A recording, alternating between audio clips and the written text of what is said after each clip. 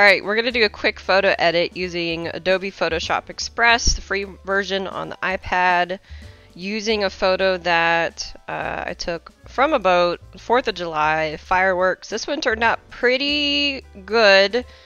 There is some blurriness in it, but let's see what we can do to improve it. So I'm going to play with the exposure to see if brightness or less exposure is better. I'm gonna actually leave it the same. Contrast, we are gonna bring up the contrast though to make it pop. Play with the highlights, maybe just a little bit more.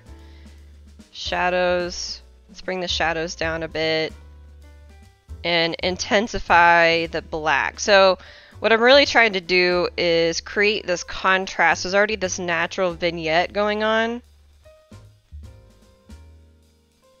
And we're going to create a contrast between that bright fireworks and then the darkness. We are also going to bring up the saturation because I really want to increase the pop of the fireworks.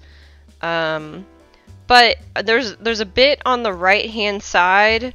There's some lights over there, and to kind of diffuse that, we're going to use a radial blur, and you can see it kind of diffuses it a little bit, not so much so that way it's out of the picture, but it takes, you know, it's not taking away from the focal point. It's drawing less attention to the corner, which is what I want.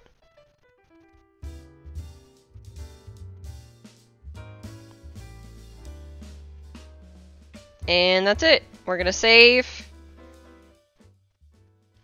And we're done. There's your 2-minute quick edit.